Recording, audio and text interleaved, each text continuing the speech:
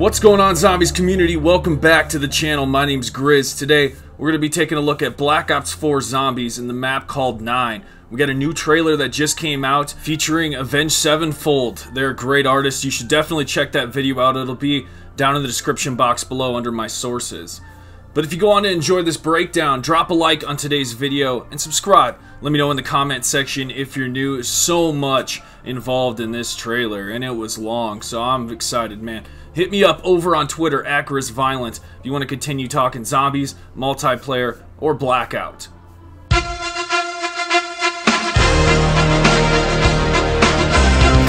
We're going to kick things off today talking about the storyline recap behind 9. This is Coliseum Zombies, because I know you Zombies fans out there are just fiending at the mouth to wondering what is going on right now with this Coliseum Zombies map.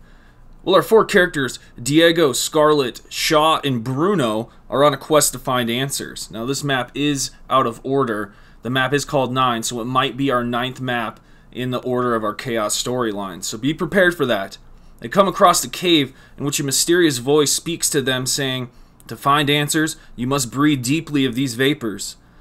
They all do so as a team, and it consumes them. Their eyes turn black, and they have entered a simulation back in time. I don't know if the outer part of this zombie simulation is open world, but I'd like it to be, just in case we come across vapors in a cave. Kind of makes sense that the outside might be like headquarters or something. I'm not sure. They did state that headquarters was not going to be a feature in Black Ops 4, but if it is open world outside of that, I'd be in favor. But in 9, these vapors take them back in time to a different location, where an ancient ritual is taking place, where they have to survive. Now, in every great storyline, there is an antagonist and a protagonist, and right now our four characters are who we're following. These are our protagonists. An antagonist would be the enemy, and the only enemy that we really see is this masked man, who has the ability to begin this ritual. He has a ton of followers, and I don't quite understand who he is, so let's talk about what we know. Jason refers to the mysterious bald man as another character in Voyage of Despair, where this same ritual takes place. I'm curious to know who we're seeing at the start of the ancient ritual in this map 9. All we know is that he seems to have a lot of followers and has brought slaves into the Colosseum to be sacrificed.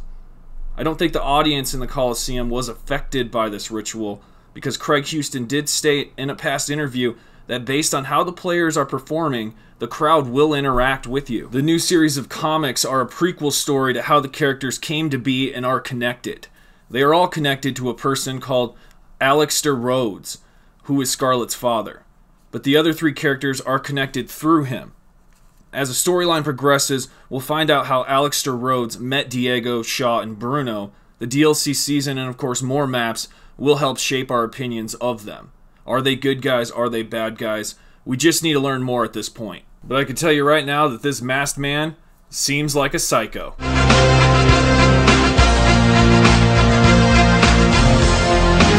Next up, we got zombie bosses. The first one is a zombie tiger. Just comes at you, and there's going to be a lot of them, so we got to look out for that. Another one busts through walls. It seems like the environment is quite breakable. But this one here is a knight, and he's wielding 2 axes. That's how you know he's the knight character. There's one other character that looks exactly like him that's just as badass, but he's got claws. And he comes in running at you really fast and tries to stab you. So you can see Shaw here running for his life. This man right here is a brute. So we're going to have quite a few different types of boss zombies that we got to look out for, some bigger than others. But this looks like quite a lineup. And just like many boss zombies, you'll be just in the middle of a round killing zombies, and right behind you will spawn another one. This one here is called the Blight Father. This was the one featured in the Blackout map on Asylum. Right next to it there was a cemetery, right, in Blackout. If you were playing the beta, you know what I'm talking about, but that one there is tough to take down. Now this zombie boss I saw was kind of interesting. He pops out of the chest of a zombie. I don't know what triggers it, but he's some sort of acid mutated mummy type zombie. Let me know what you think about that. But this is just some of the features that we got to talk about. There's a lot more yet to come. Let's go ahead now and talk about wonder weapons.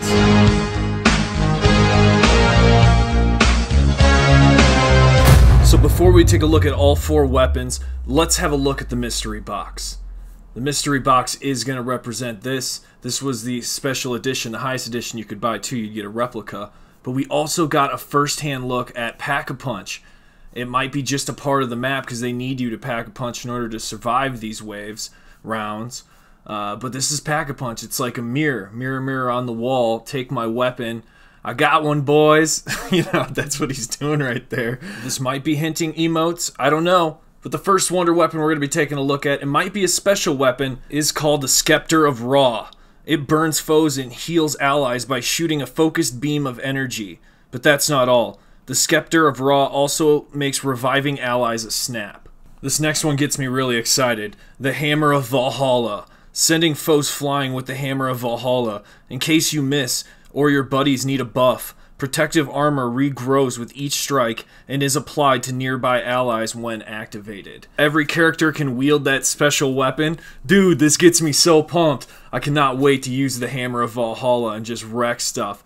Look at this man going ham right here. He bashes this other one straight into a wall. Dude! This next one's kind of unique. It's called Viper and Dragon. Shoot a Fury mid-range blast with one hand, or take a swipe with an extendable sword that acts like a bladed whip. This one sounds insane, but look at the damage that it causes. You can do some serious work with this sucker. And the fourth special weapon is called the Chakram of Vengeance. Why settle for one target? The chakram automatically ricochets towards others when thrown. So it's a boomerang blades.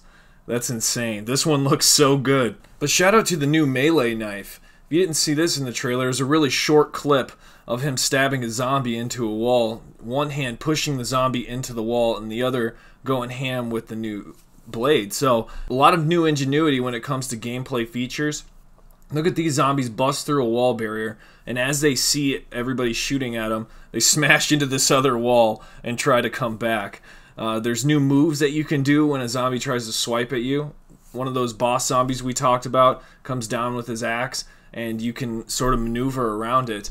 I love the new combat features. You can see Bruno performing a block, and also when a zombie can come over your shoulder, I guess, you can shoulder swipe them over and shoot them. So a lot of new cool things that are happening in zombies that we've never seen, but perhaps the biggest instance was this little dude right here. He's a voodoo doll that we can hold and inject with an adrenaline needle and bring him back to life. I imagine he's something we could pick up on the map as loot. I mean, how else are you going to get this guy? He's the new monkey bomb, right? I would assume he's like a monkey bomb. And then you just chuck him out there and he does his thing. What do we even call this thing? The voodoo doll. I'm just going to call him a voodoo doll that becomes alive. But I got an update for you on elixirs. We actually have footage now from this trailer of the Avenged Sevenfold music video. One that's absolutely confirmed is Pop Shocks. And we're going to talk about this here in a second. But the leaks that were just talked about in my last video, if you haven't seen that, check the description box below. It'll be the top link there. All about this and how they actually work. But I'll do a brief overview of what we're seeing now in the new leaks. It seems like our new HUD is going to be a 4-way HUD for these elixirs. I've recently seen some pre-alpha gameplay of Blood of the Dead on Reddit, and it showed this as the HUD. The 4-way, every one on your directional pad, your D-pad, will be used for one of the elixirs. And it'll look like what the Gobblegums do. Interesting. In Black Ops 3, we could only activate one Gobblegum, so why would we need 4 buttons on our D-pad to be activating these elixirs? Doesn't quite make sense, so that leak might be false. I'm very suspicious of it, but that's sort of the overview of what it was presenting to us with our new D-pad. So take it with a grain of salt. This map is actually a lot bigger than you think.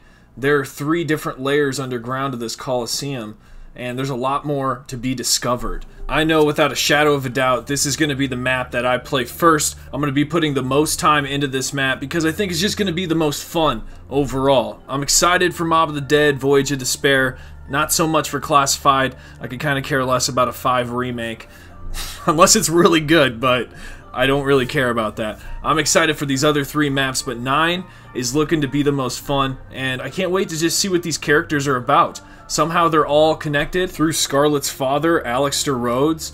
I'm excited to see what this journey has to offer as we learn more about that process and where this map lies in the entire timeline of the Chaos story. If you learned something today, be sure to drop a like on the video, and activate push notifications by activating the bell icon at the top of the channel. That way you're staying up to date with all my latest uploads, and I'll catch you in the next video. Viollent out.